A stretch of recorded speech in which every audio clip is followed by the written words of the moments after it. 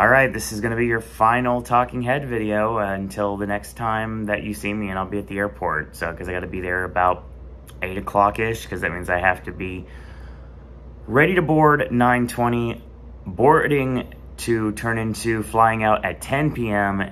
here, West Coast time, and then getting home about 5:30 East Coast time on Tuesday morning. And then taking a lift back to my apartment, and then probably getting some sleep, and then most likely doing fig hunts at Target or Walmart, because that's what I need to do. So I still have another week off of work, which is fantastic.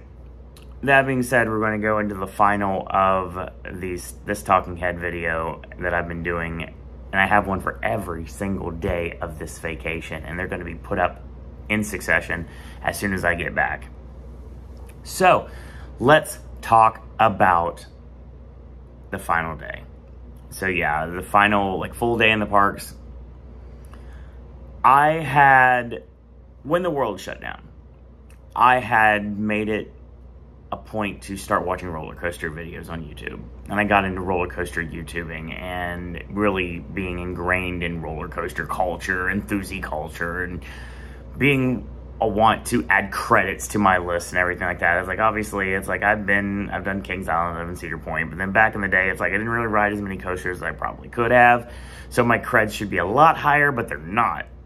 So that being said, when I knew I was going to go out to California, other than going back to Disneyland, other than finally seeing Universal Studios Hollywood, Knott's Berry Farm and Six Flags Magic Mountain were the last pieces of the puzzle.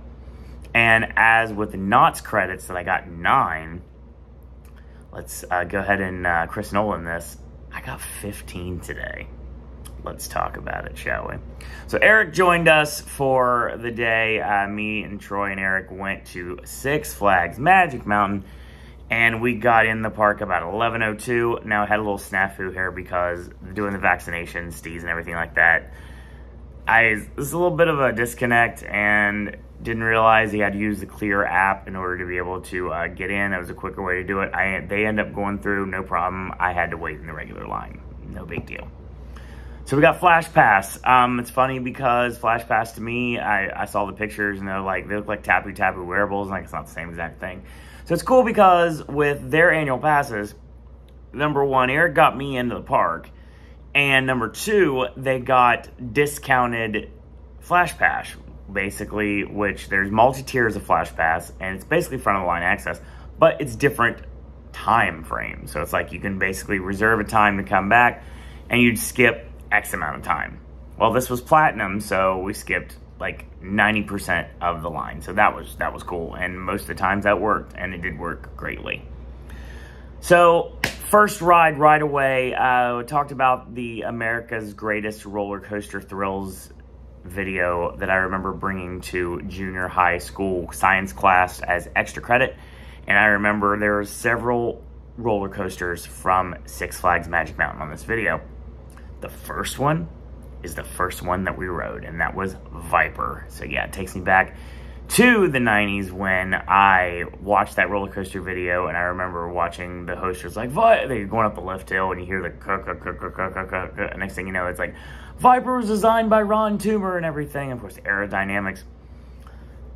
Sadly, companies no longer exist. They were the gold standard at one point. They did a lot of Cedar Point coasters, so yeah. It was cool to be able to ride Viper finally. A lot of nice double loop. I enjoyed it. First ride, I was worried because I kind of tweaked my, I can't say, maybe he's tweaked my hamstring somewhat. Yeah, I've been able to run on it and everything, so it's fine. But it's like trying to get out of the Matterhorn. So I was like, oh, God, they're going to kill me at Six Flags. No, it didn't happen. Didn't happen at Knott's. Didn't happen at Six Flags. Viper's fine. I enjoyed it. Then we went right to Apocalypse afterwards. Apocalypse was a nice wooden coaster. I enjoyed that. That was entertaining and educational. And then we did Gold Rusher because that was fun. So then another ride that was part of that roller coaster video, that would be the Riddler's Revenge. So yeah, ride's great. Loved it. Stand-up coaster. Haven't been on one in a long time. Obviously started my roller coaster going experience on King Cobra back at then Paramount's Kings Island. And I ended it with what is now Rougarou at Cedar Point, which was Mantis at the time. So yeah, that was entertaining. The only problem I had with Riddler, restraint, obviously, over-the-shoulder restraint, it's fine, but for some reason it was like cauliflowering in my ears. I have no idea why. It doesn't make any sense. We had lunch at the Full Throttle Sports Bar. I had some garlic fries and barbecue sauce. That was great. Now, I saw immediately that they were not only promoting the fact that they're proudly supporting Coke, because everybody does, this is how it works, but they also support Heinz, and I was like, ugh, Heinz barbecue sauce is death warmed over. Luckily, I found out via looking at it that Bullseye is affiliated with Heinz as well, so needless to say, they had Bullseye barbecue sauce, which is awesome, super good. Full Throttle Sports Bar leads us into Full Throttle itself. Another thing I got excited in are the roller coaster videos, and roller coaster videos also got me into the roller coaster parody videos, and also some other roller coaster YouTubers as well. And one of them was Full Throttle. Fantastic ride, great launches, frontwards launch, backwards launch, a great over-the-shoulder, take a shot, a great over-the-shoulder fake to basically just, not an over-the-shoulder restraint, but like kind of a lap bar, basically just like Velocicoaster. So yeah, love Full Throttle. I was in the front row for it. I threw my arms up. I got some serious airtime. That was solid. Speaking of airtime, praise be Rocky Mountain Construction. Dear God, RMC, first time ever riding an RMC, and that would be Twisted Colossus. Dear Lord. So obviously Colossus is something that I've been wanting to ride for a long time. I've seen it in various films and television shows throughout the years, and it was like, you know what, I need to ride this ride. And of course, Colossus went down. RMC basically deciding to turn old wooden coasters into brand new, like, steel hybrids. Fantastic. Twisted Colossus, my God, I don't think I was in my seat at all. Just a phenomenal ride in the back. Oh, so much airtime. So much airtime. And it's great because it's a race at one point. That was really fun. And just like Twisted Colossus, absolutely amazing. Got done with it and went straight to Justice League Battle for Metropolis. So yeah, nice dark ride with some really like 1990s like style like animation. Oh, just terrible. Didn't do as bad as I did at Berry Tales, thankfully. It was okay of a ride. It was a great experience. It was strange because usually I'm like, oh, your 3D glasses. They were using literal real D 3D glasses from the theater that I used to get all the time. I still have plenty of them back in West Virginia.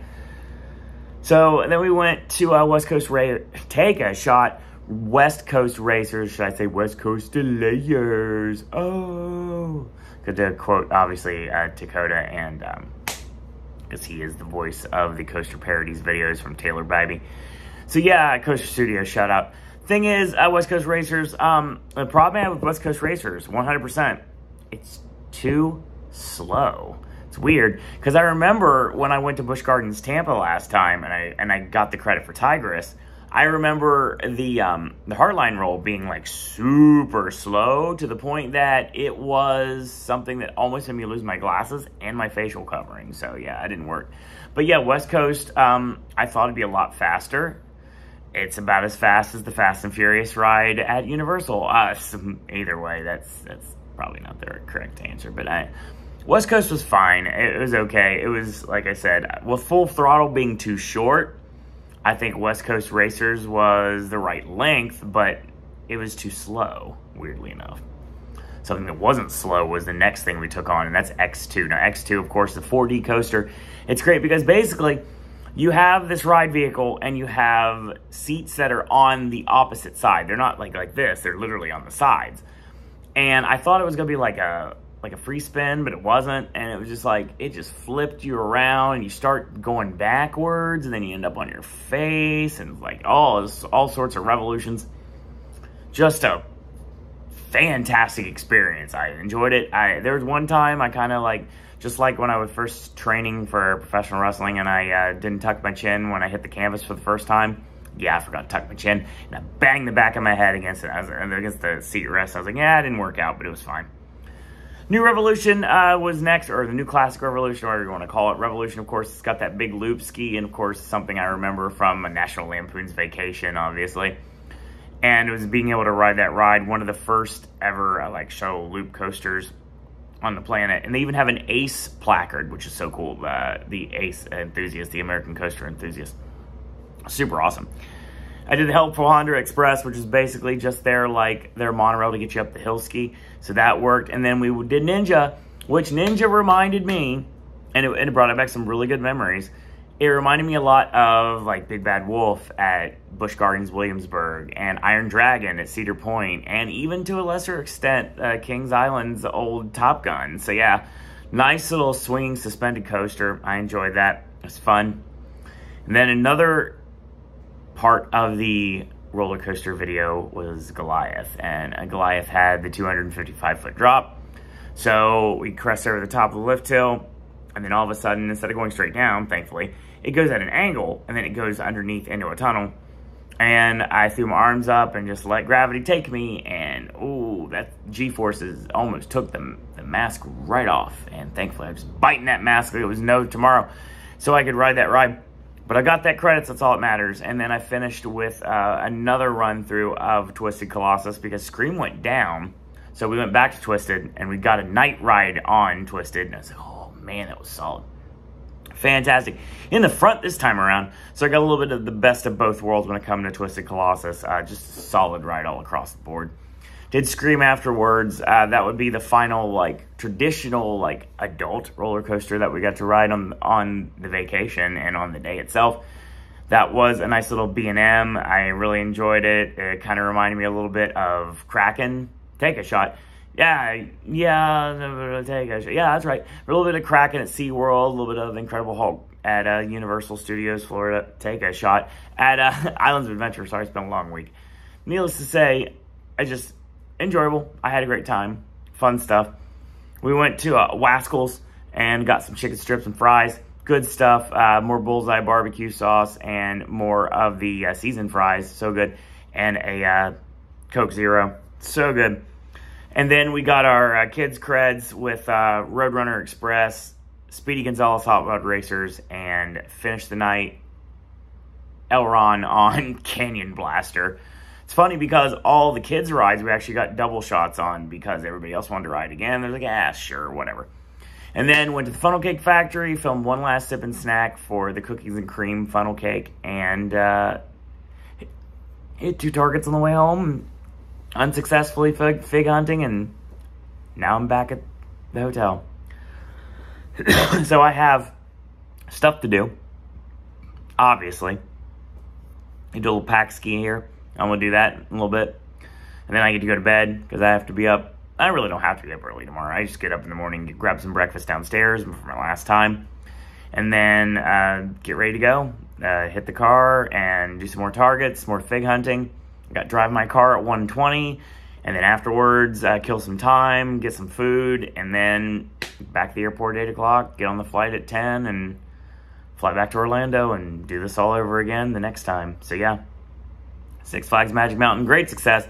Very much enjoyed my time at Magic Mountain, and I cannot wait to return. Tatsu, Batman the Ride, they were both not operating currently. Wonder Woman is not opening until the summer, and I couldn't ride Magic Flyer because I was too tall. So yeah, go figure. And Superman's just irrelevant, doesn't really matter. It's not a roller coaster, I don't care what anybody says. So yeah, that was just... And it didn't have Flash Pass, so I still won. So anything that was involved with Flash Pass, we got to do, except for Crazanity. And I don't ride Frisbees. So needless to say, that was a very great success for Six Flags Magic Mountain. And that's going to be the end of all of our videos here. Thanks, everyone, for following along with us throughout the days, through all the sip and snacks and everything that we've done in this adventure. The Snapchat, the Twitter, through Facebook. All of these things that we've done, and can't wait to come back to California somewhere down the line. It may end up being sooner than you think. Who knows? I guess we'll see what happens. So that being said, I want to thank you guys and girls out there for watching. Until tomorrow, boys and girls, that's all I got to say about that.